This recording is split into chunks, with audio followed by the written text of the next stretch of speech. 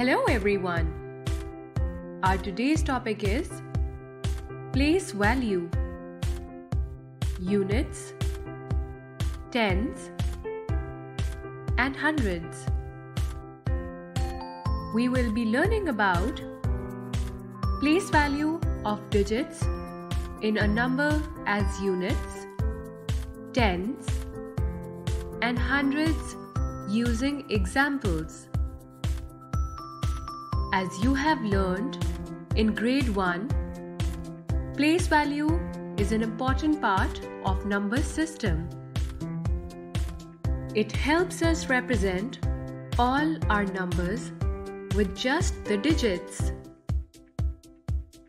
The value of a digit in a given number depends on its position or place in that number. In grade 1, you learnt about two values of digits, that is, units and tens.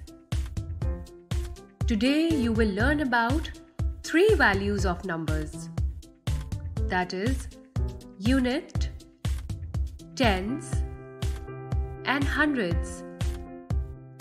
Let's take the example of wooden sticks to learn about these values.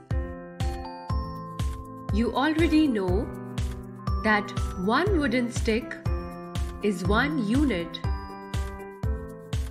10 sticks are 10 units. When we group together the 10 sticks, say to make a bundle, it becomes 110.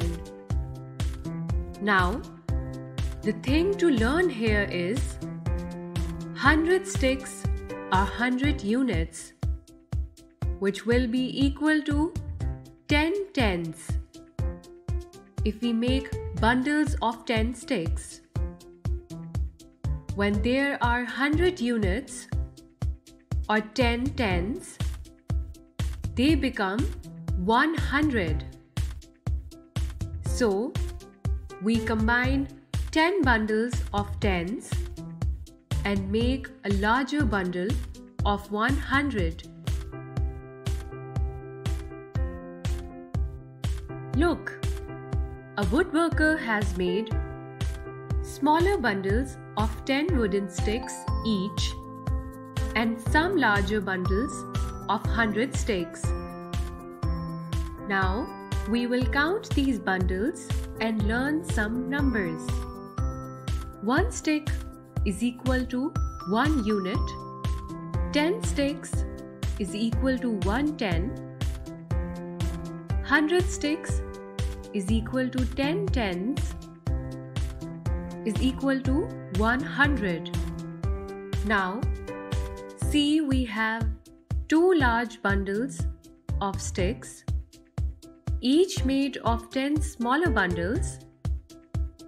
That means we have total 20 tens of sticks, which are equal to 2 hundreds. 30 tens mean 3 hundreds. 40 tens mean 4 hundreds. 50 tens mean 5 hundreds. 60 tens mean 6 hundreds. 70 tens mean 7 hundreds. 80 tens mean 8 hundreds. 90 tens mean 9 hundreds. And 100 tens mean 10 hundreds or 1000. Now that you have learnt about units, tens and hundreds separately, let's see how we identify them in a number. Suppose 12 small bundles of sticks, which are 12 tens, and 7 separate sticks, which is 7 units, are placed on the floor. How many sticks are on the floor in total? We know 10 small bundles are equal to 100, so it means we have 100 sticks. Then the 2 leftover bundles make 2 tens, and 7 separate sticks make 7 units. Let's add them all together. 100 plus 20 plus 7 is equal to 127. So, in total, there are 127 sticks on the floor, which we have read as 127. Now, as you know, to read the place value of the digits in a number, you have to start reading from the right side. So, in number 127, the first digit from right side, that is 7, is the unit. The digit next to it, that is 2, is the 10. And the digit next to 10, that is 1, is the 100. So, in number 127, there are 7 units, 2 tens, and 100. Keeping the same rule in mind, let's read value of digits in some other numbers. In number 259, there are 9 units, 5 sticks, 5 tens, 50 sticks, and 2 hundreds, 200 sticks. We read the number as 259. Similarly, in number 360, there is 0 unit, no stick, 6 tens, 60 sticks, and 3 hundreds, 300 sticks. We read the number as 360.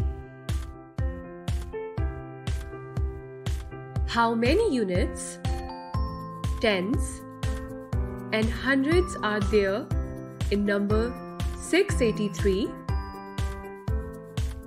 3 units, 8 tens, and 6 hundreds. We read the number as 683. How many units, tens, and hundreds are there in number 905? 5 units, 0 10, and 9 hundreds. We read it as 905. We hope now you have learned about place value. If some concepts are not clear, then replay the video again and again. Still, if you have some questions, then ask your teacher.